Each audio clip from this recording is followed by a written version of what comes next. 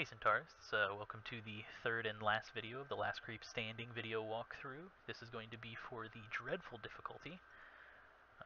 And once again we do talk to Boo and challenge him for the right to get into the arena.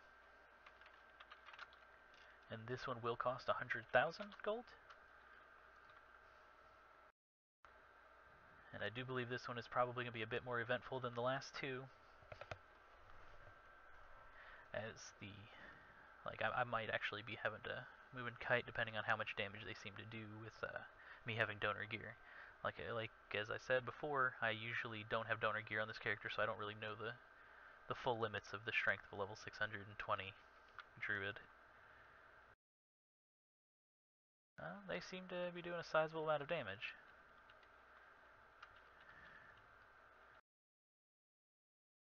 So yeah, I would, if you were about level 600, especially if you're lower, I would definitely suggest moving around.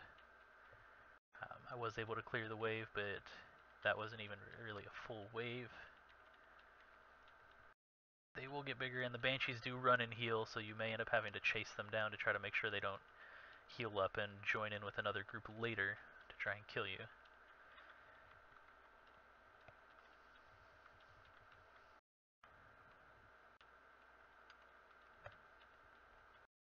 Or if you feel you have better odds, as I put in the guide, you probably can find a corner and just keep using your Grand Frigo or Flam and slowly work your way through the mobs.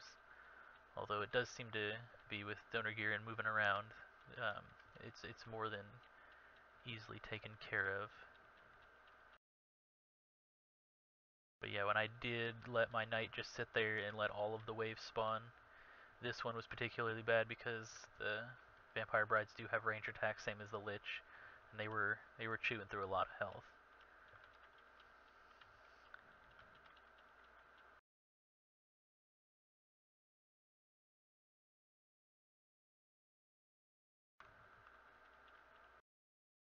Alright.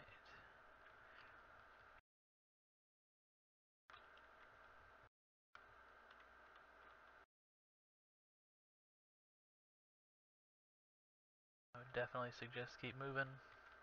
As you can see, with just ultimate mana runes, they can clear through about 20,000 mana in not too long of a time.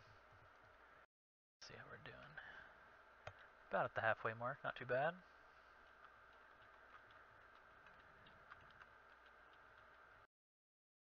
I have been trying to take as many pictures outside of the video for the guides on the wiki, because the sound was kind of obnoxious.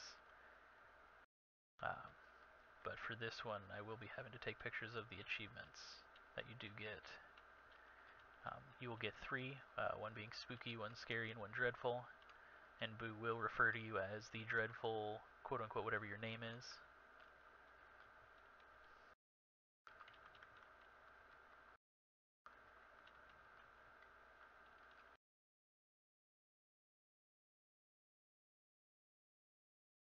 But I am quite glad this character could handle this, because it saved a good bit more effort from having to level just to be able to take on this particular quest, because this is actually one of the lower importance quests. Wow, that's starting to hurt. Because like the quest rewards from this are a little bit less than what you'd get from say the Banshee quest or the Cyntara zone, which we were going to be doing here later. One of the hardest bosses is Red because of his ability to occasionally one-shot anyone. It's an immediately kill. It's called a banning, which doesn't matter what your level, how much health, how much mana you have, you just die. So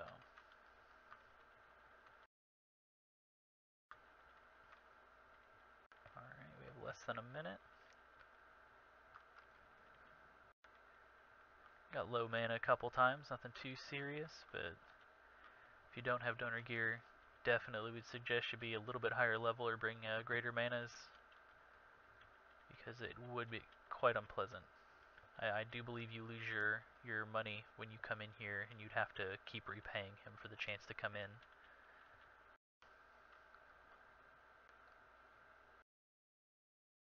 Just sit here for a few seconds.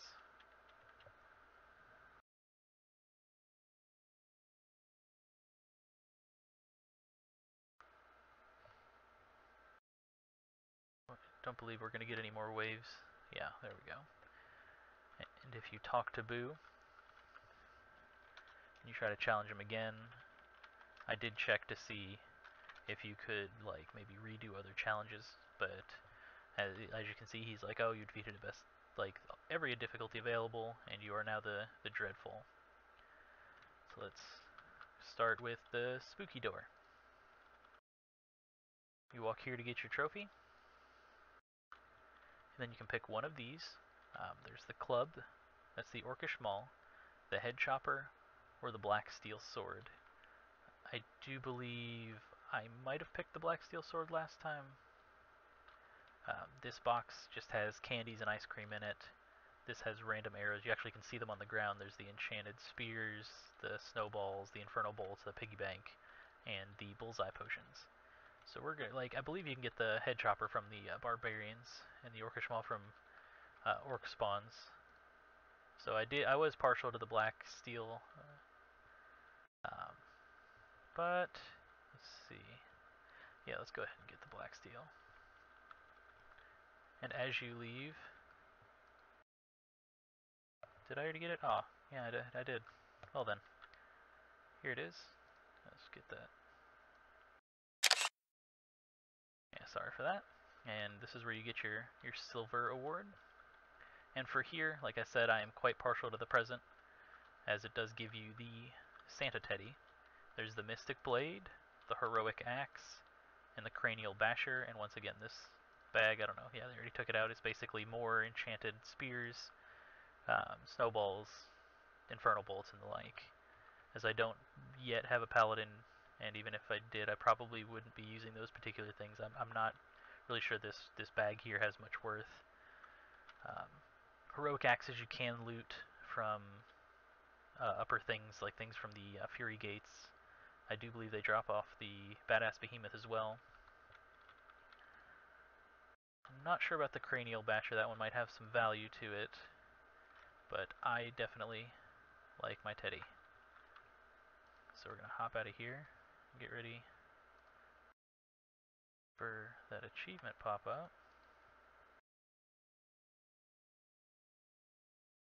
Which may have already shown up on my screen and I wasn't paying attention.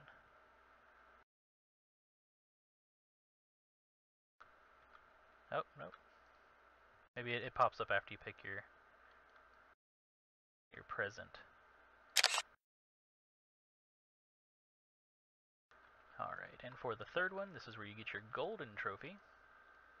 Oh, didn't mean to drop that in there. And you have the option of the Justice Seeker, which looks pretty cool. There's the Royal Axe, the Blessed Scepter, and once again, the fur bag. This one has the Panda Bear, but as I have one and I don't have any of these over here, I'm going to go ahead and I think I'm going to take the Justice Seeker. I'm quite partial to swords. And we're going to hop out of here, take one more picture of our achievement, and we're going to call it a day for the Last Creep Standing quest. Good luck, guys, and see you around.